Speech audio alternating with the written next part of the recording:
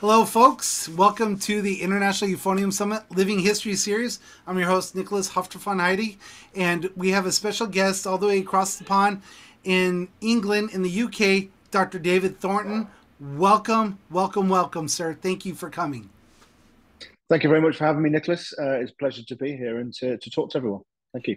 Absolutely, providing your experience is one of the top responsibilities we have, and we look forward to diving deep and coming across your bio. I was really stunned that you started lessons at 8 years old. So what was it before that? When did you start like eyeing or thinking about euphonium?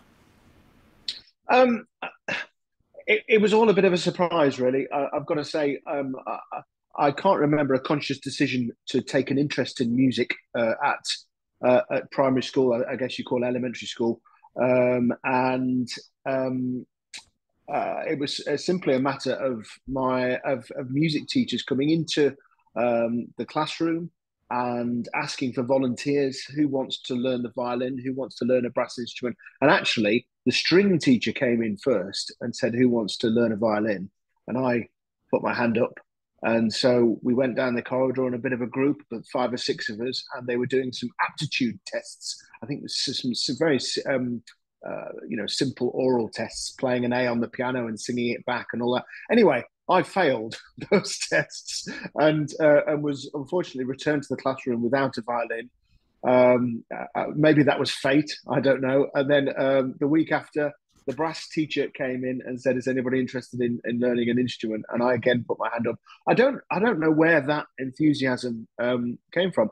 My mum tells me I always sang a lot when I was younger, and I always interacted with any music that was on TV or roundabout.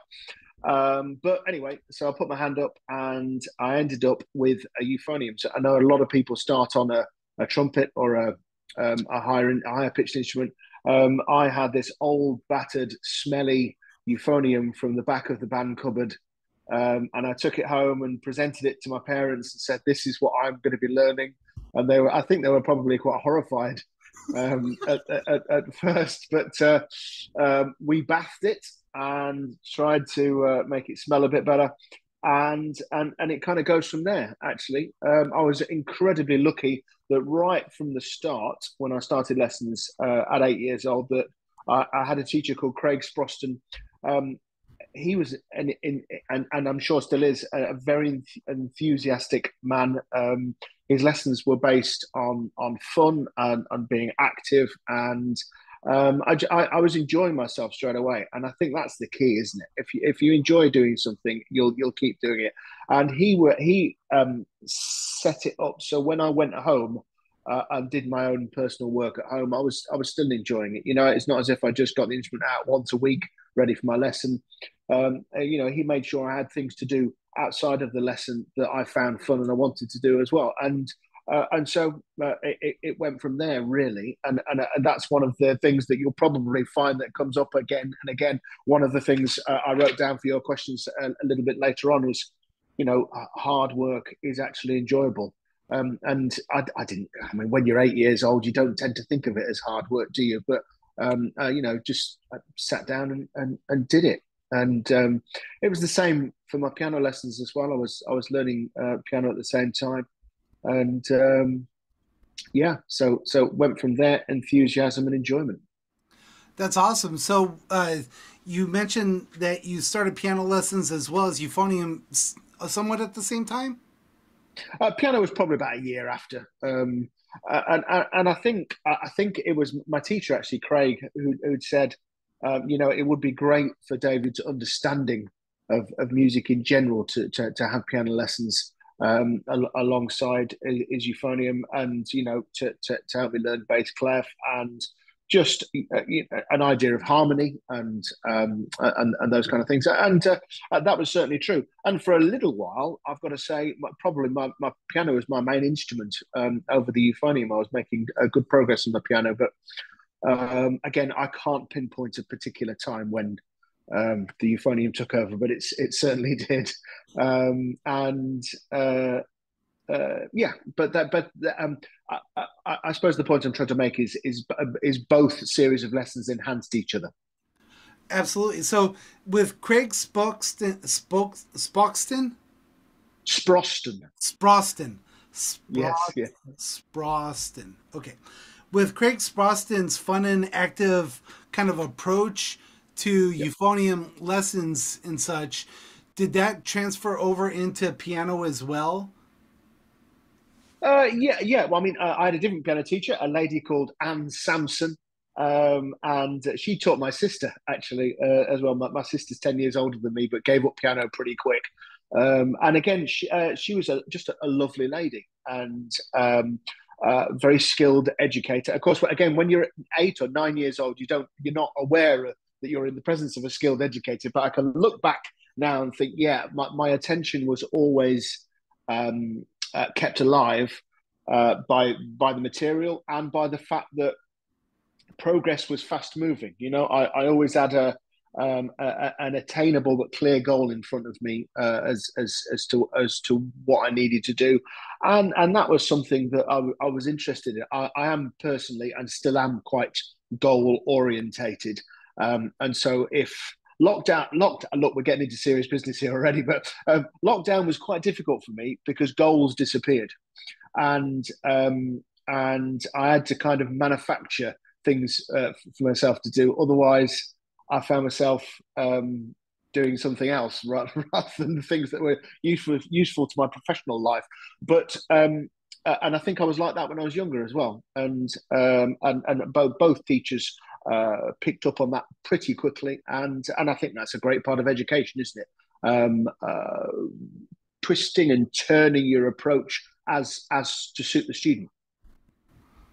That's awesome. So, did you find yourself, if you recall, when you're playing piano and taking your mom's kind of where you started with singing and always singing along with stuff, did you apply that to your piano playing as well, like song and playing at the same time?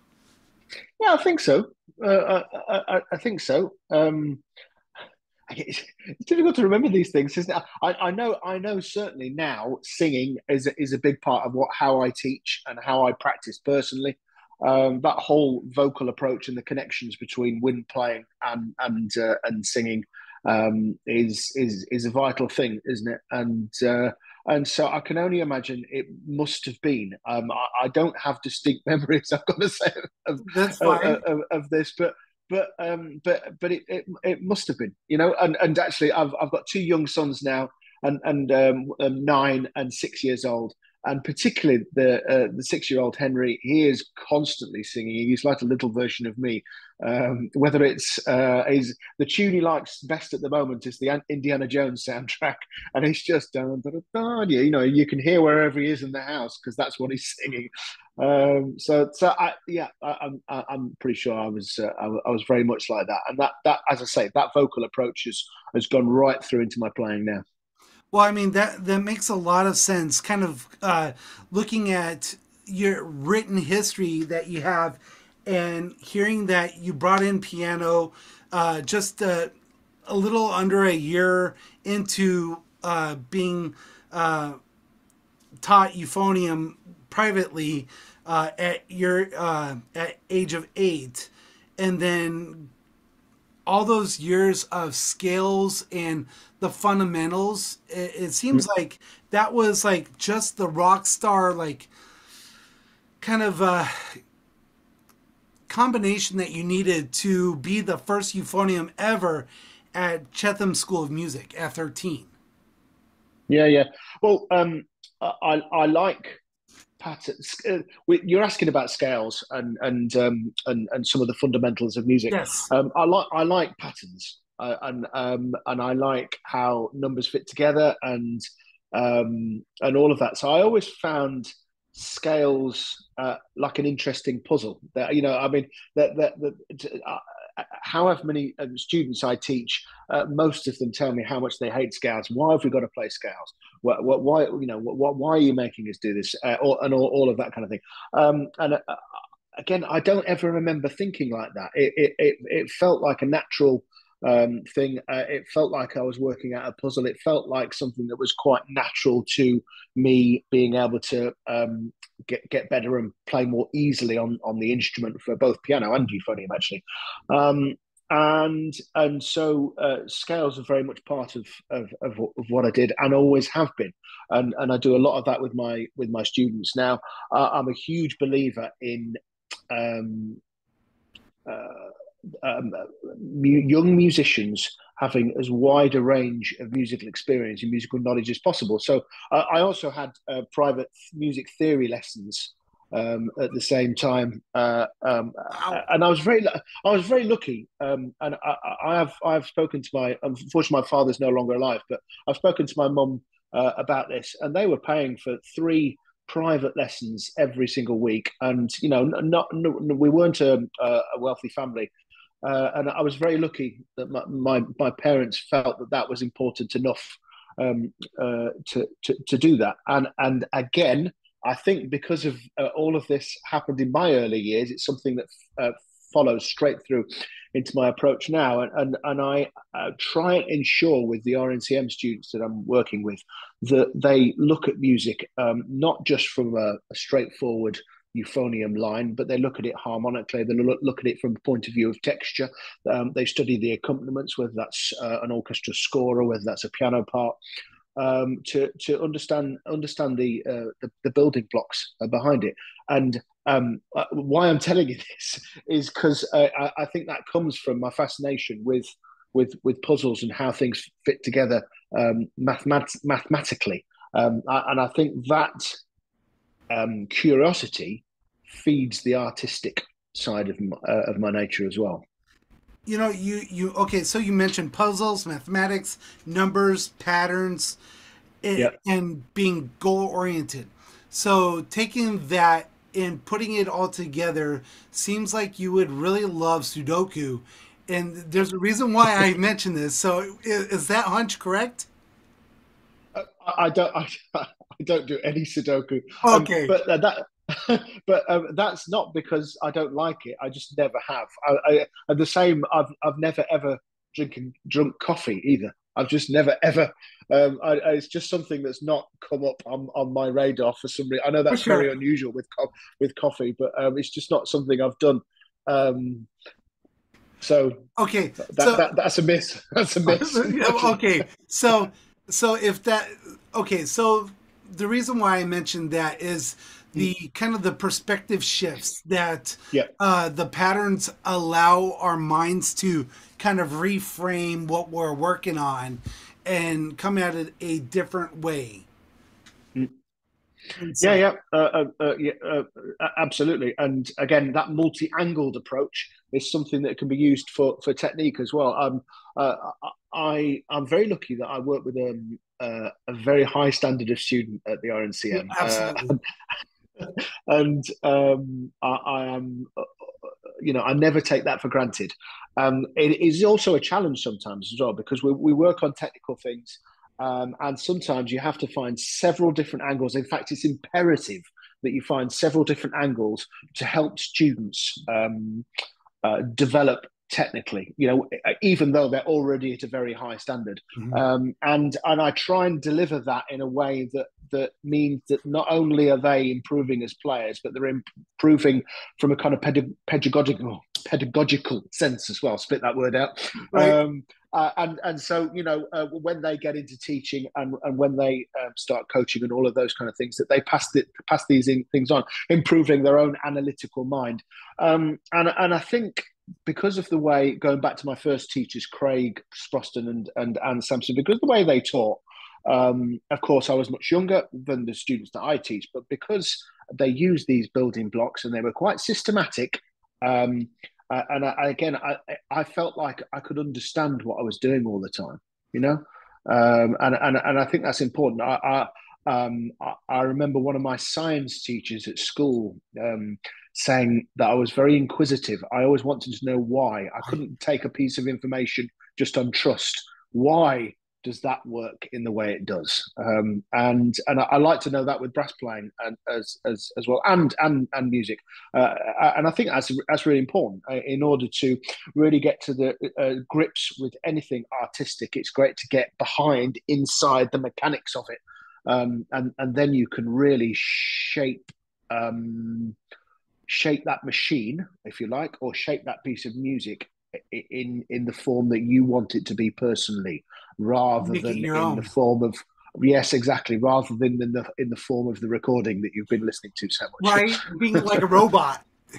Yeah, Oh, exactly. Yeah. fantastic. So, the only other piece that we're missing is your music theory private lessons. And it just makes all the sense that you'd be as inquisitive or even more so with your music theory teacher, private lessons for music theory. So, were you just as inquisitive for that as you were in that science class? Yeah, yes, I think so. And again, it's all about patterns, isn't it? Things connect together. And I found that I could feed my instrumental playing by more knowledge of keys, more knowledge of rhythmic patterns. How time signatures fit together, kind of compositional process, all of those things that feed into cadences. All of that that fit into um, the building blocks of music. And yeah, I was fascinated by it. And well, there you go. And then just fast forwarding a little bit, once I got a little bit older, and we started studying Bach chorales and all of Wow. that. And yeah, it was something that I enjoyed a lot because so you mentioned Chetham School of Music. So when I was 12 years old, again, I don't remember the specific conversation with my parents, but I decided, and it was my decision rather than being pushed by my mum and dad, that I wanted to go to a specialist music school rather than a conventional school. And so we looked around with the help of my music teachers, and we found Chetham's, which is in Manchester. At the time, we lived in Birmingham, which is in the middle of England. Manchester's about 2 hours drive north of there, and um, and so we looked into it, and it's a private school, so it's a fee-paying school. And of course, the first reaction from my parents was, "That's not possible because we don't have the money to send you to." Uh, I was very lucky to go and audition and receive a scholarship. For fortuitous, to say the least, and ended up getting a place at this, and it was a boarding school. So of course I was living there. Wow. I came home every 3 weeks from school, and people often ask me, "Well, that must have been harrowing at 12 years old to leave home." Actually, I don't remember that at all. All I remember is being on like it felt like a constant summer camp, you know, and with lots of young people that were in my position around me. Now, of course, this also meant I was the only euphonium player at the school at that time. It also meant I was surrounded by musicians playing other instruments. So I grew up sharing a dormitory with there was a jazz trumpet player, a violinist, two pianists in my dormitory. So that meant I was surrounded by that um, level of music, that kind of those genres of music, and the repertoire of those instruments, and that was great for me because.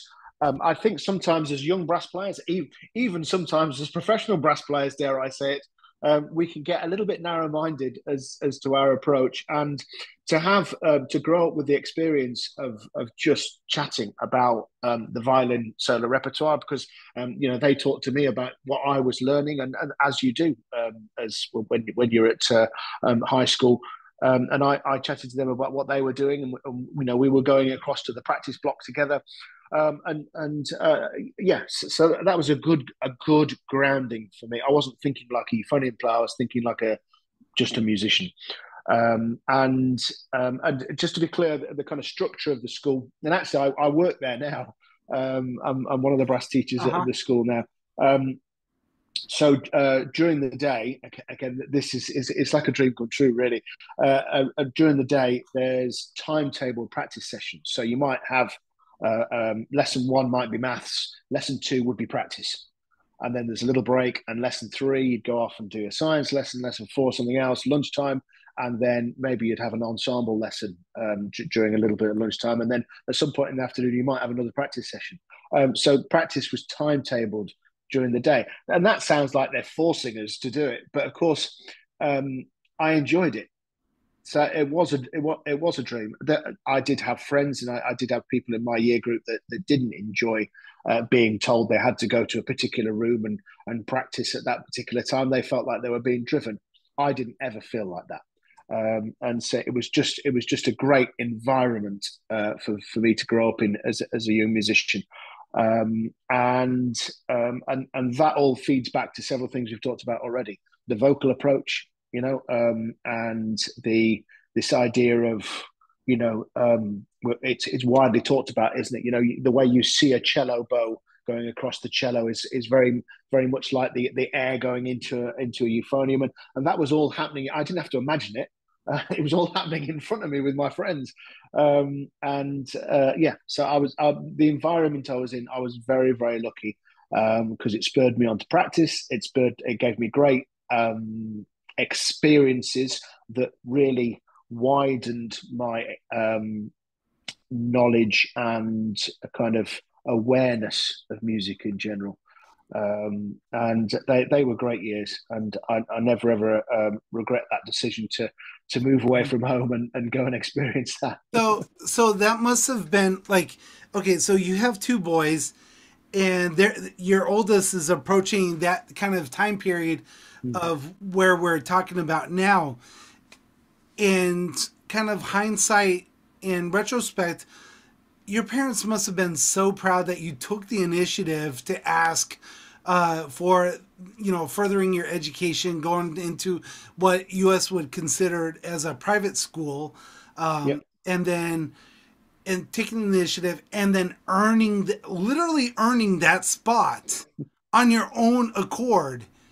That must have given them such a delight. I don't know, what was it like when you received that acceptance? Incredible. I think it was more painful for mum and dad than I realised at the time. They hid it from me very well. Now, but something I found, uh, oh, not until I was in my 20s. I was going through a drawer at home at mum and dad's house, and I found this bunch of letters. I don't. My brain doesn't remember these things, but mum wrote letters to me every single week. Because of course this is before email and all of that. This is 1991 when I started at Right. Chetham's. And mum wrote letters to me every week. I kept them in a drawer at school, and they ended up in a plastic envelope. And I found these when I was in my 20s at home. And reading back now with the adult awareness that I've got, the kind of emotional intelligence that I didn't have then as a 12-year-old, 13-year-old, you can read between the lines how worried, how apprehensive, how much I suppose they miss me. And these weren't things I mean, they were very happy that I wasn't feeding them. I didn't really get homesick, but they were very, very concerned that I was away from home. They didn't really know what was going on. I spoke to them most days on the phone. There was a pay phone just along the corridor because obviously before mobile phones. So yeah, but yeah, they were proud, but they were equally apprehensive. But it soon became clear that I was doing something that I loved, and with the various experiences that came through, they came to concert performances, and I played in some competitions and things like that. And I was having a good deal of success through my activities at the school. So it was clearly a good decision. And I think that's a great way to great segue into leading out of this first in series with Dr. David Thornton, just covering right up to his going and leaving to Chetham School of Music, which is extraordinary. I want to thank everybody who's watching this right now. You can find more information on Dr. David Thornton at www.internationaleuphoniumsummit.com/David-Thornton. And we have all the, we'll be updating that as we go, as well as all the interviews will be found there with him, as well as the playlist of the amazing cohort that includes Dr. David Thornton and so many others around the globe. I want to thank everybody for tuning in. Go over to the podcast where we cover a little bit of the British Open that just happened a couple weeks ago, or oh man, was it a couple weeks ago already? Or was it? Yeah. Oh, man, wow. This time is, yeah, it was. Wow. I've done a trip to Denmark since then. So That's right, because they had a brass band festival competition just recently as well, right? No. This was I did a rehearsal weekend in Copenhagen last weekend. The weekend before that was the British Open. But, Right. Okay. yeah, it's always go. Right. So check out the podcast. If you're currently listening to the podcast, just hang tight. We're going to switch back over to the podcast, and y'all can get more of a deep dive on Dr. David Thornton, and where we're going to cover maybe a couple more points. And until next time, everybody, thank you so much for joining this Living History series. Number 1 for Dr. David Thornton. Thank you so much, Dr. David Thornton, for wow, what a first couple of years. Amazing. Thank you. Thank you.